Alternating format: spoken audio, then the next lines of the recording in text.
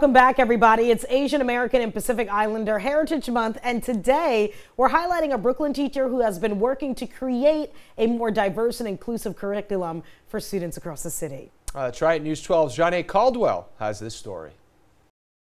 Make sure you're creating a thesis. For Alex Wong, teaching students is more than a passion. I just wanted to do work that mattered.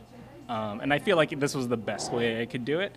And I just really enjoy having kids learn about literature and then as a way of learning about themselves and other people. Wong has been pouring into students at FDR High School, not only as an instructional support services teacher, but he's also pushing for inclusivity. There's strength in diversity, and we should represent that diversity in the best way we can. The Brooklynite has been instrumental in getting new curriculum added at his school, focusing on a variety of cultures that reflects the student body. We realized it wasn't as diverse as what our school was, so our clear goal was to create a diverse curriculum, including books and questions and discussions around the diversity in our school. And one of the things that we did wind up having with that product is a Asian American literature focused unit. He's now been selected as one of 40 educators to review curriculum for the Department of Education in hopes of bringing diversity to schools across the city. It means a lot to me as an Asian American educator